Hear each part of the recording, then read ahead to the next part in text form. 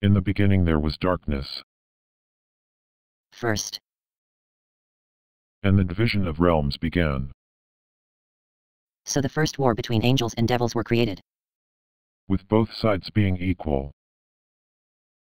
None could win the war. Then the first truce was realized. Truce? More like nobody could win, it was a stalemate.